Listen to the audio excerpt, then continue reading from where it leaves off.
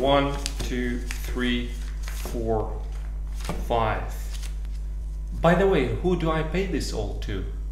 If you want a Christmas day, I can give you a cup of cocoa.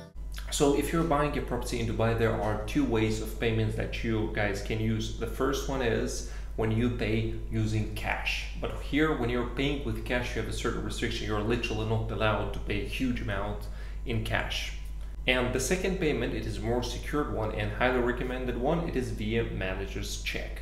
We have a separate video explaining what is Manager's Cheque. So the first payment, which is a purchase price of a property, you're gonna make literally, in case of Manager's Cheque, against the title holder mentioned in the title deed. In case if power of attorney is involved in the transaction, you will write the payment, the check, against the power of attorney.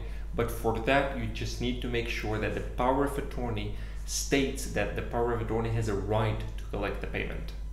The second payment, which is a Dubai Land Department fee, you can literally here make it in cash, or if you want to go with a manager's check, you will prepare the manager check against Dubai Land Department.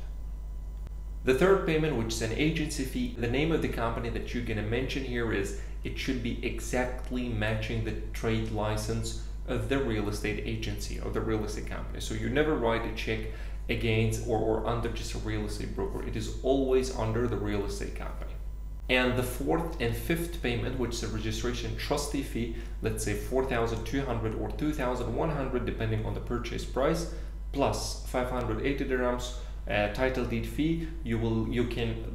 It is highly recommended to make it in cash, or if you want to go with a manager check, so you will make it against the registration trustee office where you are planning to do your property transfer.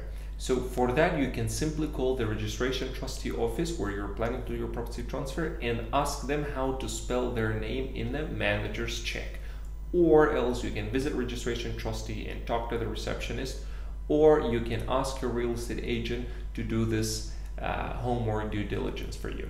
And the last thing, all the payments you are only making during the transfer in the registration trustee office. You literally give all the manager's check or literally all the cash, and then you collect your title deed and the transfer happens.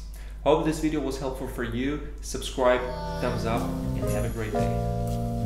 Even if it was cold.